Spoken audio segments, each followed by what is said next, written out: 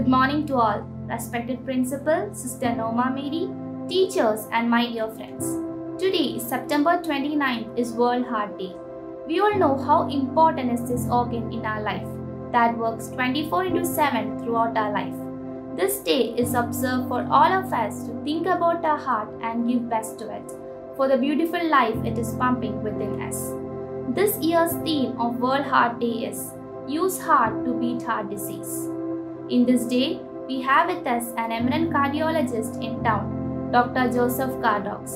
Dr. Joseph is the Chief Interventional Cardiologist in the Bishop Benziger Hospital in Kollam.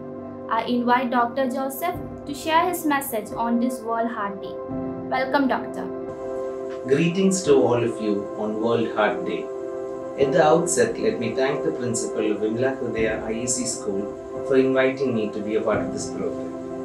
Every year, 29 September is celebrated as World Heart Day, with the goal of increasing public awareness on heart disease and also to promote cardiac health and well-being. The theme of this year's World Heart Day is to use your heart to beat heart disease.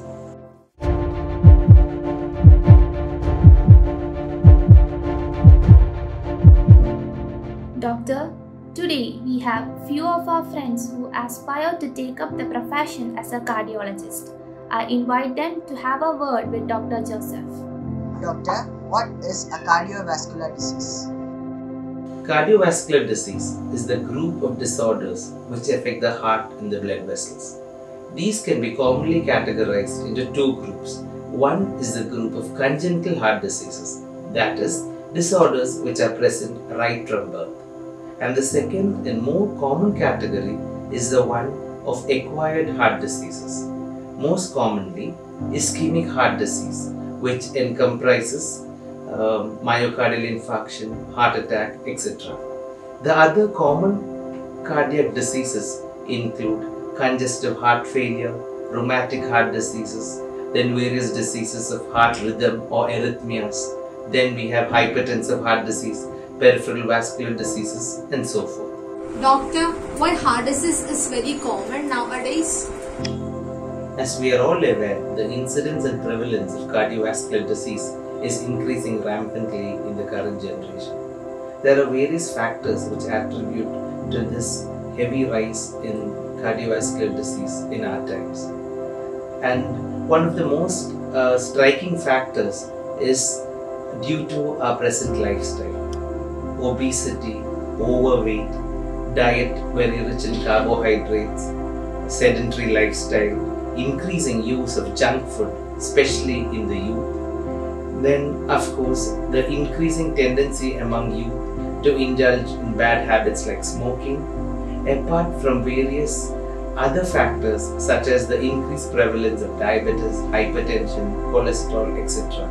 And also the much higher amount of stress that individuals of our generation undergo right from a very young age. So all these factors put together account for the higher incidence of cardiovascular disease, higher incidence of heart attack, etc. during this current generation. Doctor, how common is heart disease among women? It is a false belief that cardiovascular disease is less common in women. In fact, all over the world, cardiovascular disease remains the #1 cause of mortality among women. The only difference in gender between males and females is that the first occurrence of a myocardial event or the first occurrence of a heart attack in women is usually seen on average about 10 years later than when it occurs in men. Doctor, how can individuals reduce the risk of cardiovascular diseases? There are various measures that each individual can adopt right from a younger age to decrease the risk of cardiovascular disease. For example, you can always try to be physically fit and active. Try to adopt a healthy lifestyle right from a younger age. For example, it is very important to incorporate regular exercise into your lifestyle. Thereby, we will be able to decrease the incidence of obesity when we become adults. and obesity per se is a harbinger for a multitude of cardiovascular diseases. At the same time, it is our individual responsibility to create awareness in schools, in colleges, etc. about the ill effects of nicotine, tobacco, smoking, etc.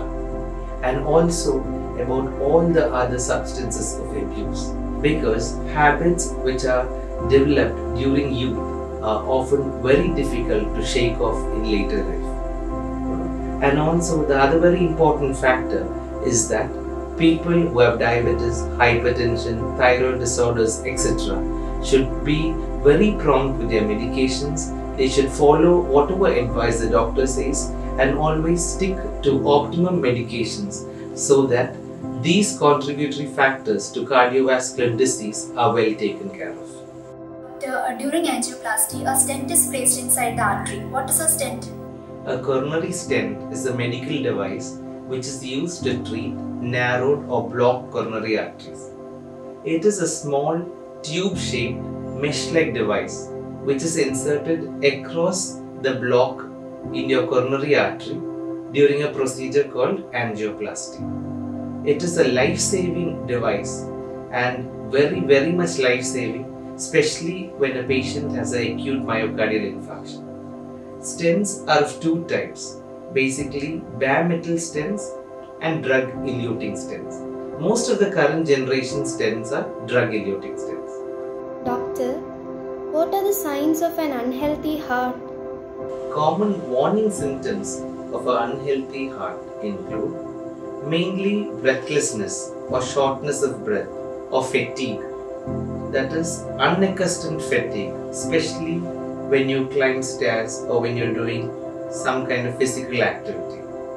That is often the first and foremost symptom that there's something wrong with your heart. Because as we know, heart is the organ that pumps blood, that delivers oxygen to each part of our human body. Other important warning signs of an unhealthy heart include the feeling of a pounding or a fast irregular heartbeat, then the presence of swelling of your feet, then often when you feel unaccustomed, unusual sweating or a feeling of doom, or that you are unable to stand, or the feeling of giddiness, blackout, especially when all these symptoms happen when you're doing some kind of a physical activity, then you should keep in mind that these could be warning signs of a heart problem. My dear student friends, most of these symptoms obviously will not be seen in you,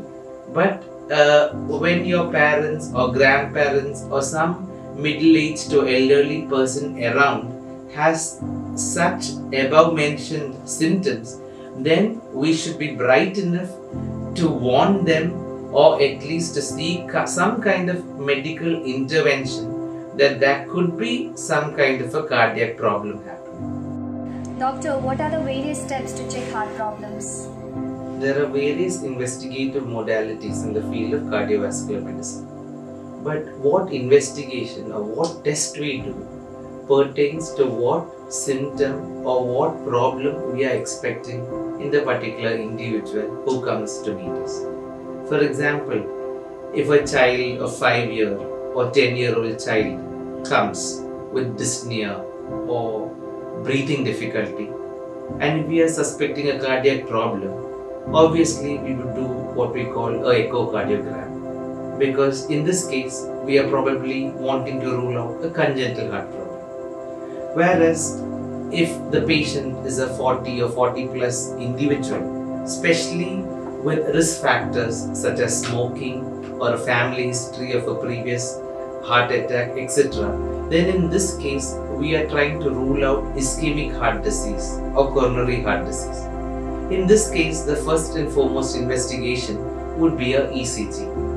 ECG gives a lot of information about the rhythm of the heart, whether the patient has a present or a prior heart attack, etc. And based on what you see in the ECG, then the next investigation would be an echocardiogram, which gives detailed information about valvular morphology, whether the valves have any leaks, whether the valve has got a stenosis or a block, etc. And also it gives a very good information about the functional status of the heart. But dear students, more than all these investigations, most important is physical contact with the treating doctor, wherein the doctor checks your blood pressure, your pulse, he keeps the stent on your chest to assess the cardiac sounds, etc. Other investigations include what we call a TMT or a treadmill testing, which gives a lot of information about the functional capacity of the heart. For example, if we have a 50-year-old patient coming saying that he has chest pain on walking, but he is very comfortable at rest, very likely this patient would be having a normal ECG. But if the doctor has a strong suspicion of a cardiac event, or if the doctor feels that this patient could be having a block, then we do what we call treadmill testing, where the heart is put to a level of graded exercise, and while exercising, the ECG is taken dynamically. So if the patient has a positive TMT, then very likely that the patient could be having what we call coronary artery disease. So apart from these investigations, there are also blood tests which are important in the field of cardiology, which of course includes blood sugar, cholesterol assessment, lipid profile, then various cardiac enzymes which could be elevated in the event of a heart attack, etc. Doctor, last of all, what message would you share with our students who aspire to choose your profession? Dear student friends who are aspiring to become cardiologists in future, I take this opportunity to tell you that cardiology, of course, is a wonderful profession. It definitely is a challenging profession and takes a long course of hard work and commitment to become a cardiologist. But at the same time, I must tell you that it is a very rewarding profession, because most often we come across patients who reach us in very dire straits. When they come to us, most of them are between life and death. And then when you treat them or when you do a procedure and then you see them up and about, it definitely gives you a lot of mental satisfaction. Like you all know, the heart is a wonderful organ and it works tirelessly right from the time you are in the womb of your mother till the moment you breathe your last. It works 24/7 without any rest. And this World Heart Day, it actually welcomes and encourages each of us to realize how important this organ called the heart is. And in our own capacities, wherever we are, whether we are students, whether we are teachers, whether we are doctors or nurses, wherever we are, this World Heart Day calls upon each of us to encourage and promote and create awareness of cardiac well-being. So the message of this World Heart Day is basically to use your heart to make the right choices to promote cardiac health and well-being. Thank you. Dear friends, it was really informative for us to hear about the wonderful heart which works 24/7 from the time we conceive till we breathe out our last.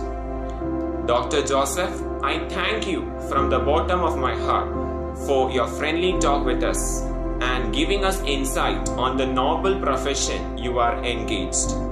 Special thanks to all my friends who had shared their queries with Dr. Joseph. Once again, thank you all.